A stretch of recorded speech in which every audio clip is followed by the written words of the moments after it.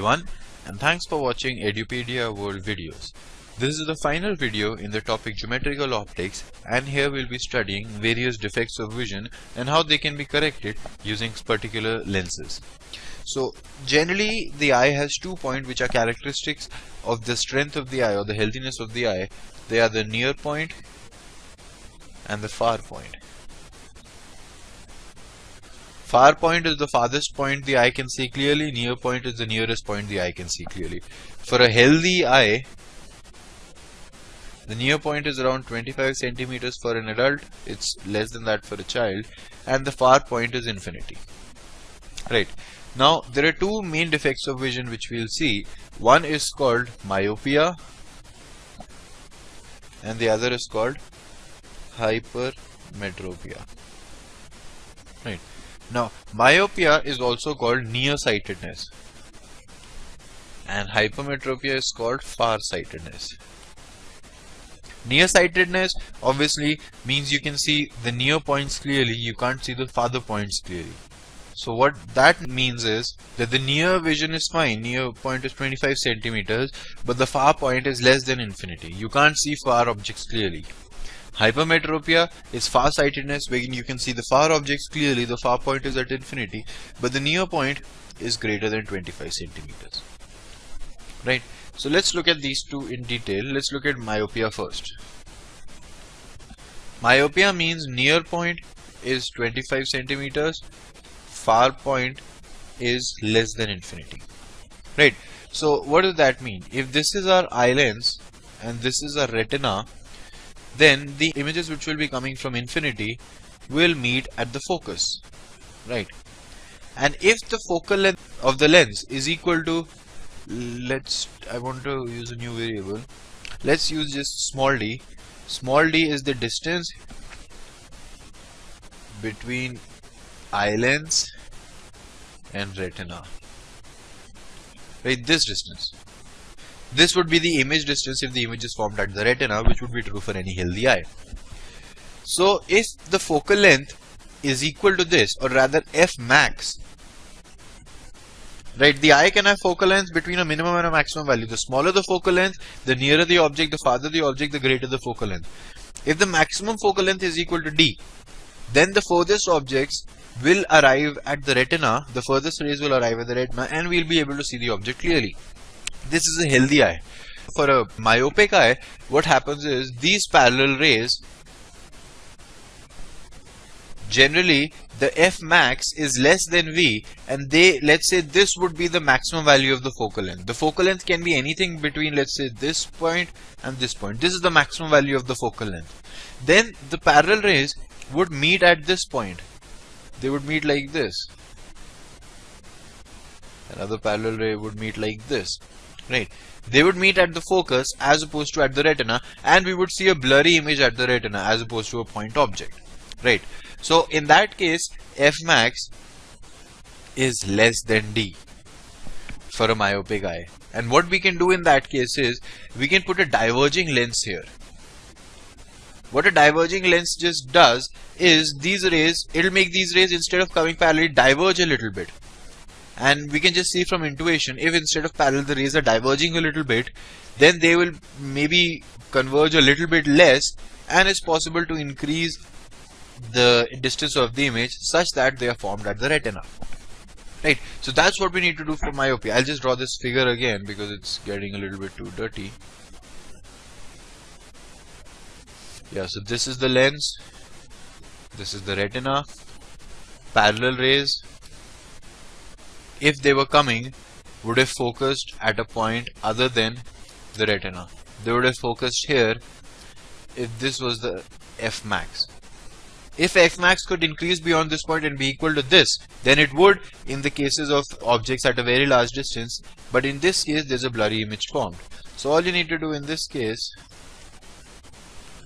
is attach a diverging lens of particular wavelength such that rays coming here diverge a little bit before going, and because they are diverging a little bit, instead of meeting here, they'll meet a little bit further, and we can arrange the focal length of the diverging lens such that they meet here at the focus.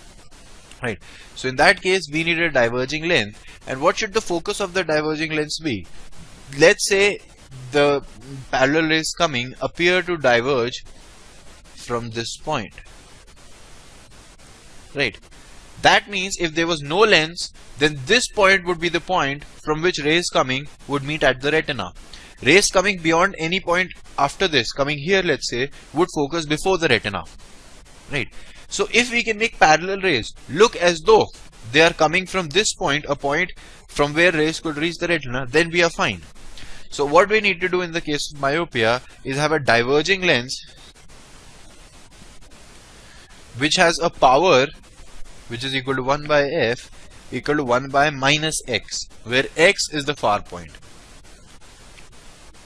Far point should be at infinity. If it's at infinity, power would be 0, we wouldn't need a lens. But instead of infinity, say the far point is at 200 meters. That means you can't see images beyond 200 meters clearly. That means the image coming from 200 meters will clearly focus on the retina. Images coming from beyond that will not focus on the retina. So for images coming beyond that, if you could make it a diverging lens in such a way that they appear to come from this point. In fact, the parallel rays coming from infinity will appear to come from this point. A ray coming from here beyond this point would appear somewhere here. So you could also see that because it's before the far point. So what we want is the image objects at infinity should have an image created at the point for which we can see the object clearly, which is the far point. So the far point, if it's not infinity, then whatever the far point is, you just make sure that objects coming from infinity look as though they're coming from that point.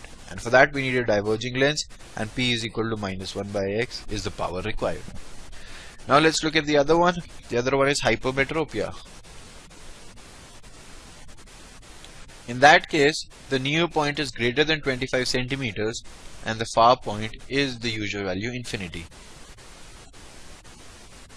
In that case, what happens is the rays coming from infinity will reach the focus, right? So f max is fine, but f minimum, the minimum value of the focal length would be such for the least distance of distinct vision. Let's say this is the least distance of distinct vision, or 25 centimeters, right? Now have an object rays going from here. We need the image to be formed here. The image will always be formed at the retina, otherwise we won't be able to see clearly, right? If we bring an object closer, then for that to have rays to reach here, we would need an even smaller focal length. But there's a minimum focal length beyond which we can't go. Usually the minimum focal length of the lens is such that you can see objects at 25 centimeters very clearly. Sometimes, however, the minimum focal length is smaller than that. In that case, d becomes greater than 25 centimeters, and what we need to do is we need to make an object nearer to this look as though it is coming from here. So we put another converging lens, and this object is between the focus and the pole of this lens, so it will create a virtual and erect image which will be here. And any object here we will be able to see clearly if this is d dash, right, our new far point. So what we need to do in this case is have a focal length such that 1 by v, that is 1 by 25, minus 1 by u, right, which we'll just say 1 by x, which is the near point, is equal to 1 by f. Right. If this is the case, then the object at x will look as though the image is formed at the near point, right? So this is the power needed of a converging lens in the case of a hypermetropic eye, right? You cannot see objects. Let's say now this is 50 centimeters.